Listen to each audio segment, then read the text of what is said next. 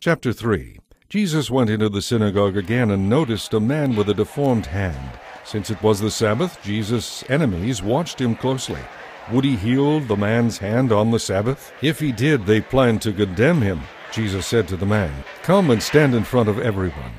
Then he turned to his critics and asked, "Is it legal to do good deeds on the Sabbath, or is it a day for doing harm? Is this a day to save life or to destroy it?"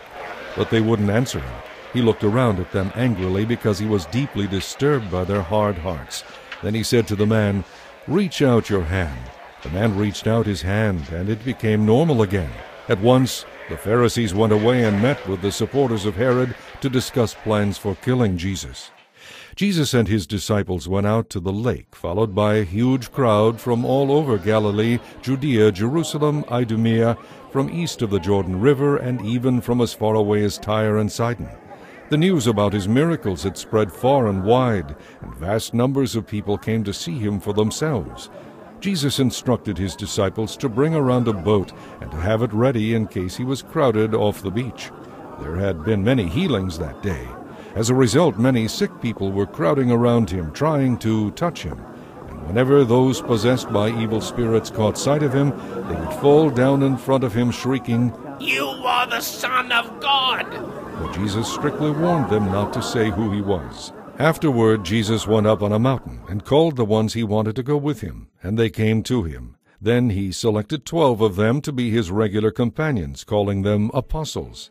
He sent them out to preach, and he gave them authority to cast out demons. These are the names of the 12 he chose. Simon, he renamed him Peter, James and John, the sons of Zebedee, but Jesus nicknamed them sons of thunder. Andrew, Philip, Bartholomew, Matthew, Thomas, James, son of Alphaeus, Thaddeus, Simon the Zealot, Judas Iscariot, who later betrayed him. When Jesus returned to the house where he was staying, the crowds began to gather again, and soon he and his disciples couldn't even find time to eat. When his family heard what was happening, they tried to take him home with them. "He's out of his mind," they said. But the teachers of religious law who had arrived from Jerusalem said, "He's possessed by Satan, the prince of demons. That's where he gets the power to cast out demons." Jesus called them over and said to them by way of illustration, "How can Satan cast out Satan?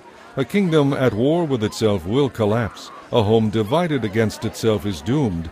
And if Satan is fighting against himself, how can he stand? He would never survive.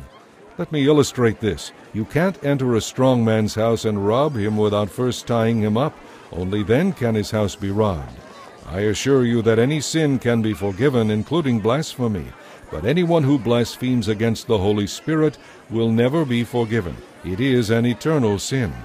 He told them this because they were saying he had an evil spirit.